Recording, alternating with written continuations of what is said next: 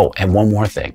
Go out and watch some really good comedians. Watch how they do it. Not self-deprecating, sad, poor me comedians, ballsy comedians. Go out and watch how they're ballsy, how they're forward, how they tease, how they play with the audience. You don't have to take it that far. Remember, a little bit goes a long ways.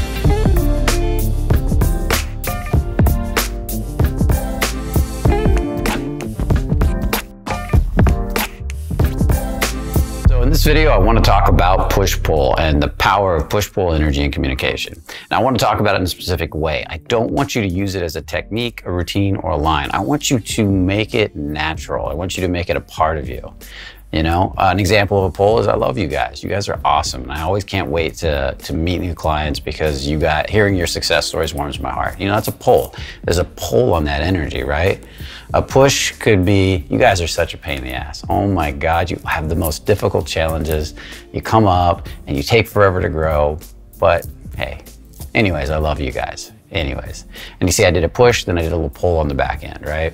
The old example is something like, you know, that sweater's amazing. Where'd you get it? A secondhand store? There's a push, a pull, and then a push on the back end of that. And you could do this stuff all day long. You could do it with objects. You can do it with things you see. You can do it with sentences and things you hear. Guys tend to do this with each other naturally. And you need to start doing this with attractive women. Not in the sense to be mean. There's this old thought, you know, they would say negging in the old pickup community was, I'm going to neg her to bring her down a peg to make her insecure. No, I don't think of it as making a woman insecure. I think of it as playing, like on the playground when we're kids. If she's confident and I'm confident, I open my heart and I have fun with her and I look at her and I smile and I go, I don't like you. She knows I like her because I'm giving her I like you energy, right? And then after a little bit, I go, you're starting to wear on me. I'm starting to like you now. I think you're interesting. There's something about you. You know, I'm gonna let you be my muse. And these are the games you play. They're playful. They're like children on the playground having a blast. So I want you to think about push-pull as this dance you can have with a beautiful woman, this play you can have, okay? So what you can do to practice this, it's very simple and it's very polarizing. Now, for those of you who don't understand, you want to polarize a woman. You want to tease her and create tension between each other because that turns into sexual tension. And if I look at you and I say, you know what, you're a pain in the ass, but I smile, I'm creating a little bit of tension. But you do have a sexy ass. Now I'm creating a pull, a little bit of a pull with tension on it because I said you have a sexy ass. So this is a sexual connotation, right? And when you start to play with this stuff, it can actually spark that part of a girl that wants to flirt.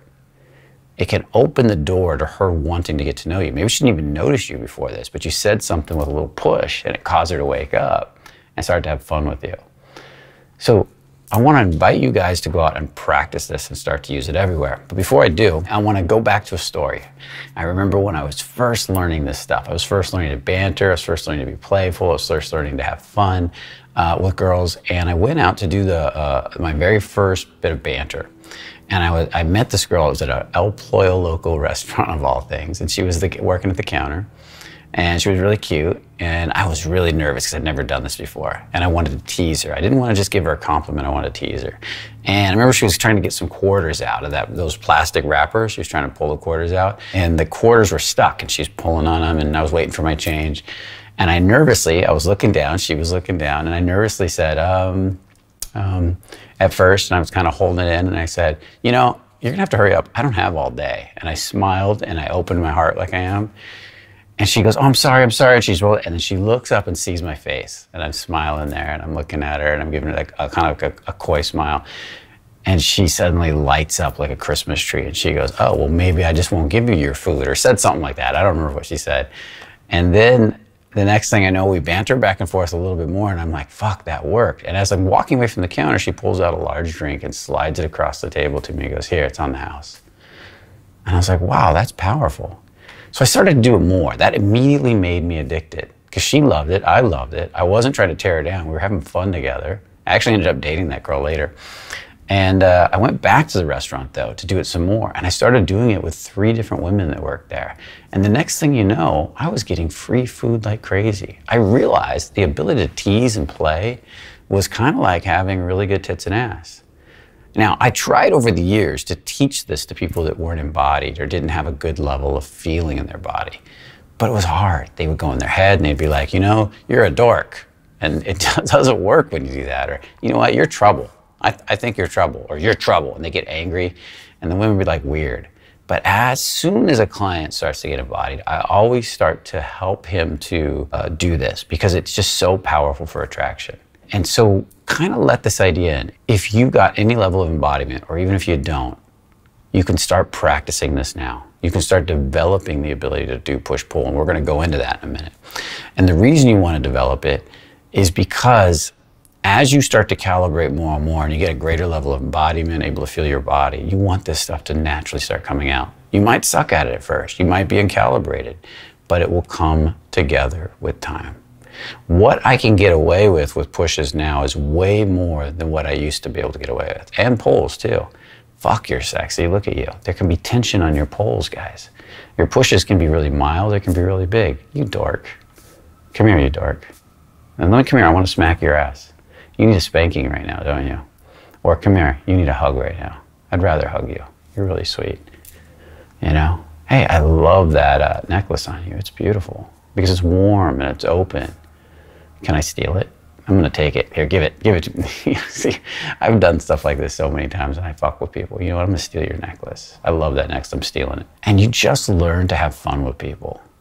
And people will laugh. They'll appreciate it. It opens them up. And then what it opens them up for later is real connection, deep conversation. Because if you really open somebody up with push-pull, teasing, bantering, then pretty soon what they do is they start to relax more and more around you. And as they do, they want to get to know you better. They start to become curious about who you are. You know, who are you? What do you care about? What's important to you?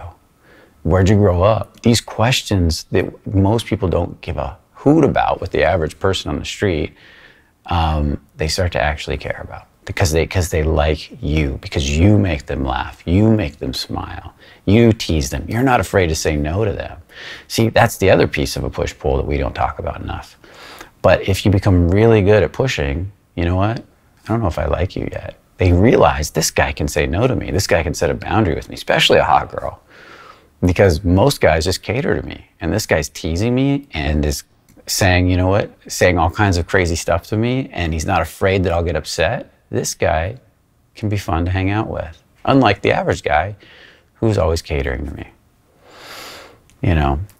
And so this is what's really important. So kind of let this idea in, let it sit with you, let it float with you, let it flow. So to practice this, how do you practice push-pull? So the very first thing I did was I got a journal and I just started writing them down. I would go to a coffee shop or a restaurant. I remember it was this particular restaurant in Long Beach, and I would sit and look in the room and I'd look for, I would start with things people said, and I would hear something somebody said and I'd write a push or a pull for that. And I'd write a couple for each thing. I'd write like 5 a day. I'd sit there's something that person said, there's something that person said, there's something that person said, and I'd write 5 push-pulls. I didn't care how good they were. I'd write them in the book until my brain started to come up with them easily. Then the next thing I started to do was started to pick not just things people were saying. I started to work with things people were saying, doing, or an object in the room, like a sweater, right? You could tease that girl about her sweater. Something she's saying. Maybe she said something just random and goofy and you can tease her. You're such a dork, you can't even talk. And you start to have fun with it, right? And then another one is something they're doing. Maybe somebody stumbled a little bit and you same thing. You're such a dork, you can say the same thing. You're such a dork, you can't even walk, you know? And we're gonna take you through walking lessons, come here. Come here, we'll make you graceful, don't worry. We'll get you to walk sexy, just a little bit of practice.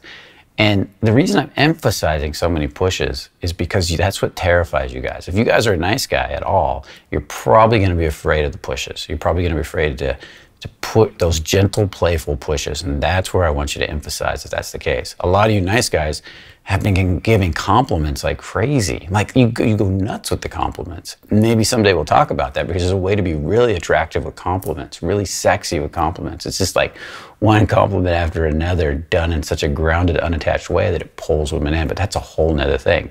Most guys can't pull that off. Most guys will come across needy, dorky, weird, strange, And it won't pull girls in, it'll push them away. But maybe someday we'll demonstrate that and play with that too. I want to do that one with a woman though. So getting back to this, are you ready to learn to push-pull? Get your journal, start practicing. Then start practicing in the mirror. Get the tone and the inflection right. Start recording yourself on tape, watching yourself back. Do I feel good? Is my heart open? Am I closed? Am I heavy? Start doing it with your buddy. Go back and forth, tease each other. I mean, guys should be doing this with each other all the time anyways, giving each other shit, back and forth, flowing, until you can do it spontaneously. Walk down the street with your buddy, and every person you see, do a push-pull. Every random objects, do a push-pull. Go for 10 minutes straight. You know, do a push-pull, then he does a push-pull. Then you see somebody else, you do a push-pull, then he does a push-pull. You don't have to say it to those people, you say it to each other. Those people, you don't want those people to hear you while you're practicing. You're gauging each other's tone and quality and how you're flowing with it.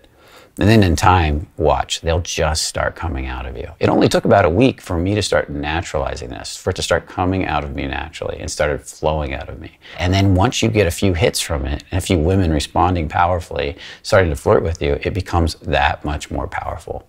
So for this week, I know this isn't a Fearless Friday video, but for this week, you could add it into your Fearless Friday videos if you want. You can go out every day and take 10 minutes and just practice push-pulling. Walking down the street, you can journal in your notebook, push-pull. And if you do a little bit of each, because the journaling has a certain effect, and then the physical doing has a certain effect, if you have time, then record. And if you do it for 3 days straight, so a little recording, a little journaling, a little notebook over a weekend, you're gonna have a huge effect. And then for the rest of the week, pick one of those things each day and do it. Either journaling, practicing with your friend, recording, and every day do at least 10, 15 minutes. And by the end of that first week, you're gonna see a difference. And if you like the difference, keep building on it. Add a little more the next week and the next week until it starts to become natural. Oh, and one more thing. Go out and watch some really good comedians. Watch how they do it. Not self-deprecating, sad, poor me comedians, ballsy comedians. Go out and watch how they're ballsy, how they're forward, how they tease, how they play with the audience.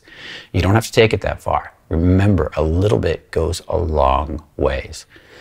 And then, and this is really important also, I keep forgetting things, is once you start teasing a beautiful girl and you start having fun and she's laughing and she opens up to you and you see she's having a good time, back up a little bit once and see if she wants to, like if she starts to surrender to you, like you're starting to be too powerful for her, maybe you're getting too good at this, don't bowl her over. That's what I'm trying to say. Don't just plow through. Just relax a little bit, slow down, get to know her a little bit, because if you've done a really good job of teasing her, she's probably going to want to get to know you. She's probably going to want to have a normal conversation because she's interested in you. So let that happen. And maybe we can go through that in a demo someday too. I want to bring more girls on here, by the way, to do this stuff. And I think I'm going to have a girl on here for push-pull. I'm going to have a girl on here to demo going down into a connection, like rapport, and we'll start showing you this stuff firsthand. And if you guys really want to see that stuff, make sure you comment in the videos about it. Hopefully you like this video. Make sure to like, make sure to subscribe, and make sure to share. For anybody that needs to see this content, make sure to share. And with that said, remember, only the confident really live. I'll see you in the next video.